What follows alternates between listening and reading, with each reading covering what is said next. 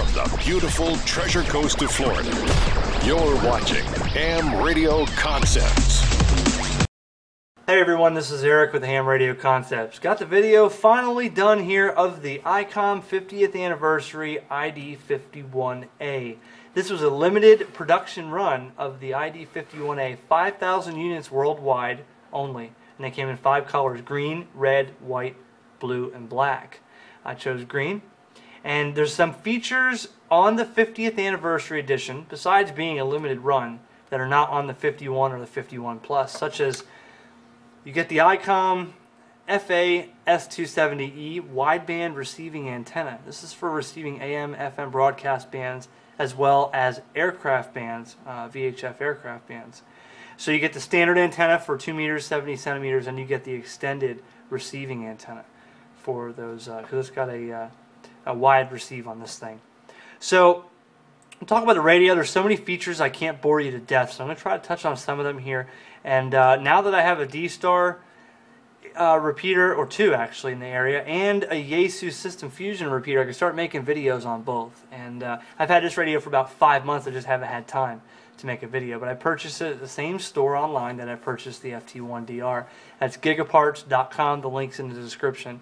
And check and see if they still have the 50th anniversary when you're watching this video, because they might be gone by now. So the size of the handheld, I'd say it's a little bit about the same. Well, let's see. First, we'll compare it to a Bowphone, okay? Because everybody knows what a Bowphone is, all right? So you're not getting this hefty radio. It's a little bit bigger than the Bowphone, okay?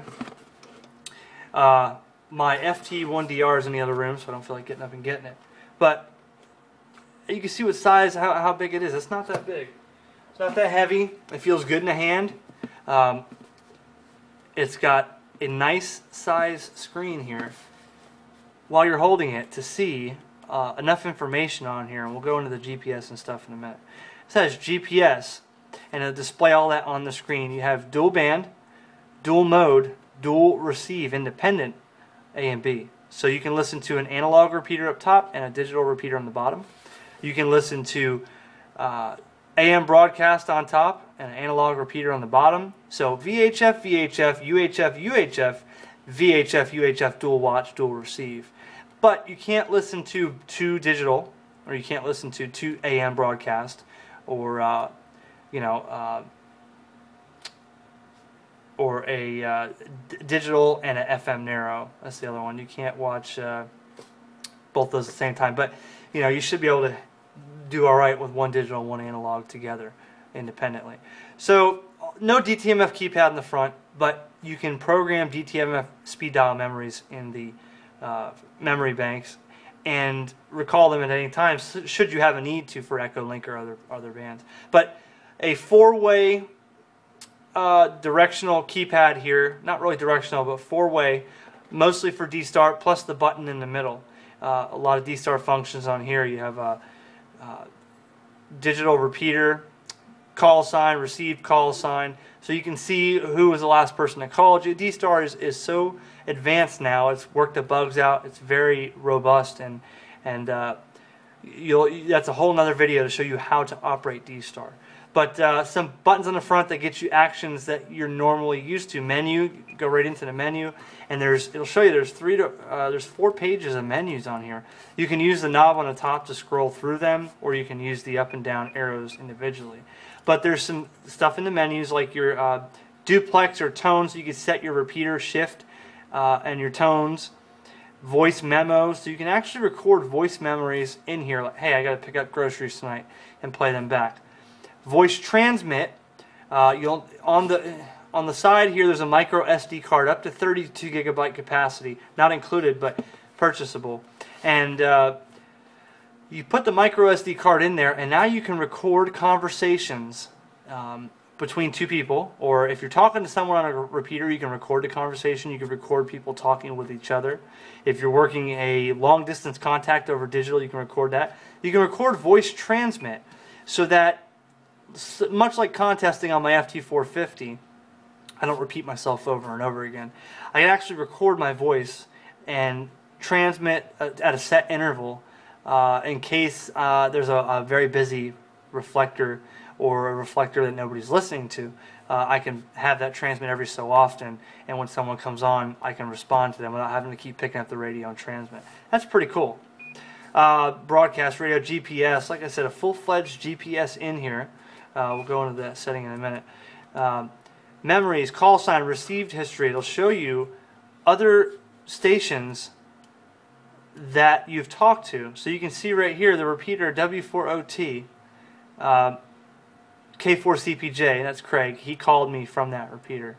Through the history, I could see that Jim, W2JKD on the 5100, Icom 5100, was calling out on the repeater. Okay, and there's a whole, say, called CQ, which means he called locally. He didn't call through a reflector, and I can see the time and his message on the received history. His GPS coordinates, if he had the GPS on at the time, I can see exactly where he was when he made that. So I have a whole history of call signs in here of people I've talked to or repeaters I've connected to. There's KF4 PFI John, and it'll show if he had his GPS. Depends on what radio he was on. So that's pretty cool. Keep playing radio. Repeater, Melbourne. So that's pretty cool. Receive history. My station, this is where you'll set up your call sign and your transmit message. So as you're talking on digital, your message will come up on their screen, so they can see your name, your call sign, and a little message. Usually you put your radio you're working or the city and state you're in. So mine will say Vero Beach, Florida, ID51. Speech, you can have it read out. As I turn that feature off, that annoys the heck out of me. I hate that because I really don't care if other people are talking to listen. I can tell who they are. I don't have to know their call sign, even though I know their call sign in my head. I don't have to hear it. So it'll automatically announce the mode speech or the call sign, the received call sign, the call sign of the repeater. All that can be announced. All right. So these are just a few features that I'm trying to show you here. You can clone the radios, so if you have a buddy like I do that has a 51 that has everything in there, you can clone this from your radio to his or his radio to yours, and he can put all his features on there and you're ready to go.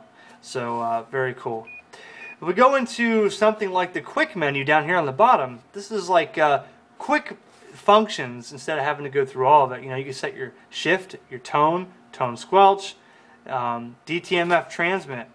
So direct input, I can change it right here. Look, if I want to do 22.5, I can set that up DTMF without having the keypad. So it's not a big deal to have no keypad in the front.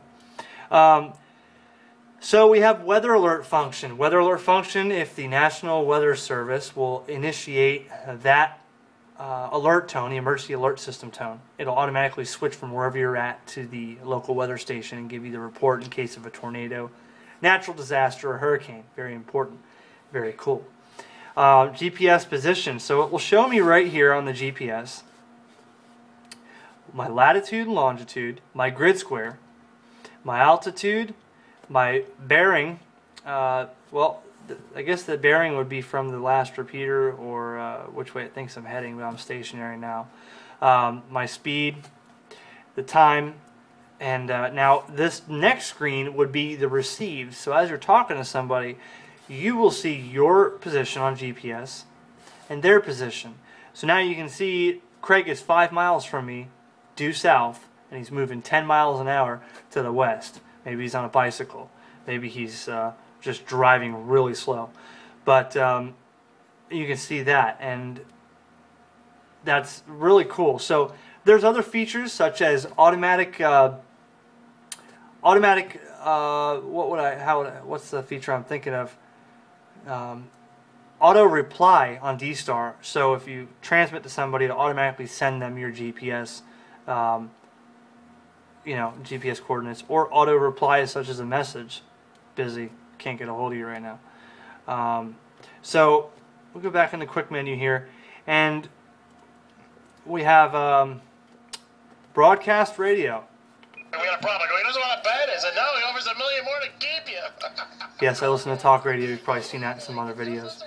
So, broadcast radio, I have to say the sensitivity of this is phenomenal. I have a radio in my house. A Sony radio in my house that doesn't pick up like this does. Maybe it's because of the antenna, maybe it's because of circuitry, I don't know. But no matter what you do with this thing in my house, it's always full scale on this channel, whereas the other one you kind of have to get it, you know, in a certain, do the Statue of Liberty and hold it with your hand above your head to get it right. So you have broadcast radio, FM, AM, okay, and so let's see. I don't go on the broadcast much, but I know let's see. Alright, we'll go back to quick, we'll go back to normal mode. Right here, broadcast radio, off. Still learning the radio, guys. But there is AM broadcast on here as well. And actually, if you go here, I'll get to that in a minute. If you go to Bank Select, you can set banks of memories on here. I think this thing holds 999 memories. Might be 1,000. But you can set banks with different memories in there.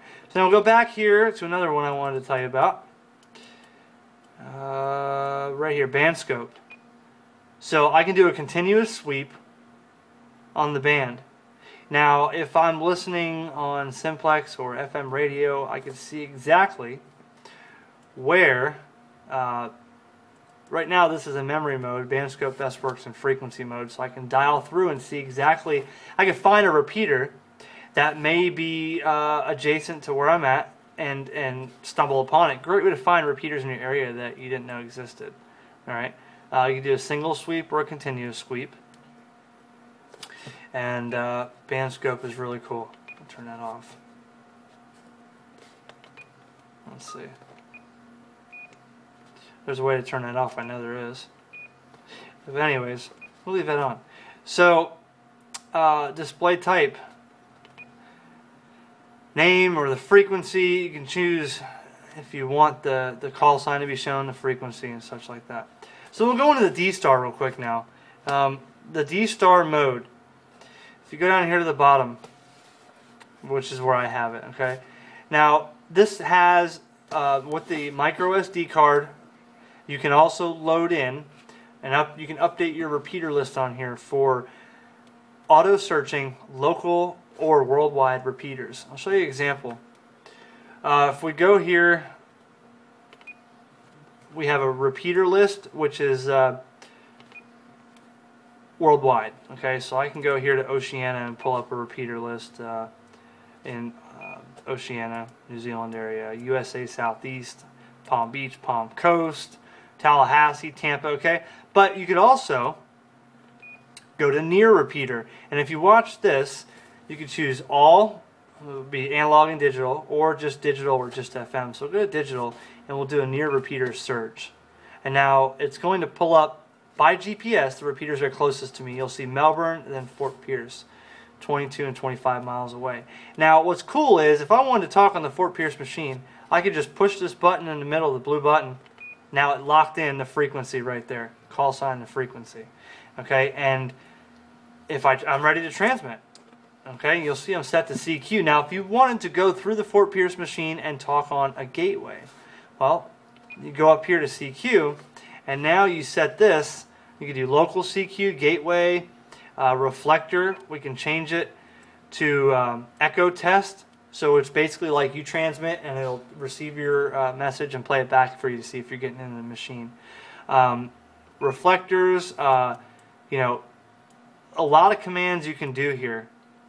Receive history, so if I wanted to call K4CPJ through the Fort Pierce machine, I can do call sign routing. I can call him, and it'll come on his radio that KJ4YZI is calling him. Call sign routing is really cool on digital D-Star. If you have a friend in New Jersey or Alabama and they have a D-Star node by them, you can route it to their call sign. That's really cool. So we'll go set this back to local CQ. We'll go down here and we'll search for an analog repeater. FM. Now, this repeater list is not up to date because I did a factory reset after I went playing, going nuts with the frequencies and the settings on this radio once I first got it. So I experiment, mess all the features up, then I factory reset it, and I know what I'm doing. So I haven't put all of them back in here yet, but the software from Icom has a lot of these in, and you just search for the repeater by state and by city, and it puts all the settings in, and it's on your memory card. So but we'll go here to near repeater and search all, and now it's going to have a mixture. It takes a few seconds, and it'll show you FM or digital, and it shows you the frequency 147120. If I was going to Longwood, which is 63 miles from here, it's ready to go, and that's FM. It automatically set the offset and the tone. There's no tone on D-Star, but on analog, that's helpful because a lot of people always look for either a repeater list or a repeater book, and they don't know the tone, and they're asking people. If your repeater is in there, or if you update the list, you can already put the tone in there and offset and everything, away you go. Now, again, D-Star, there's a whole other feature on that. So we'll go back here and we'll set this to near repeater. We'll set it to digital mode. Choose Melbourne. Okay, so we're back on the Melbourne. So, on part 2 of the video, I'll show you about the digital. We'll have a conversation, a QSO with a couple people. And a couple other features on here that I forgot to mention. You can connect this to an Android app with the optional OPC 2350LU data cable, and send pictures and text messages from this radio, as well as map. You can have a map of the US or wherever you're at, and it'll show you the repeaters on there. I think the app is updated a lot more than that repeater list on the radio. And you can choose the repeater you want, touch it on your app, and it'll automatically set the radio into that repeater frequency and settings. So very cool with that. And like I said, you could snap a picture on the iPad or the Android. I keep saying iPad. Android, send it from here to another user with a ID51 or 5100 and an Android device, and you can exchange pictures that way. And from what I hear, they're high definition pictures, and they can be sent with voice, so you can transmit the picture and talk at the same time. Now it's going to be faster only transmitting the data with the DV fast mode. The anniversary edition has a DV fast mode, which is 3 times faster than the conventional low speed data, but you can talk and transmit at the same time. Very cool stuff. But it's an overview of the radio, a couple features it does, and that's for it for right now. And subscribe, and we'll get you to part 2, and maybe even we'll hook up with a couple locals and send some pictures and show you what that's about. ID51 Anniversary Edition, great piece of gear. D-Star has come a long way. Thanks for watching, and 7-3 from KJ4YZI.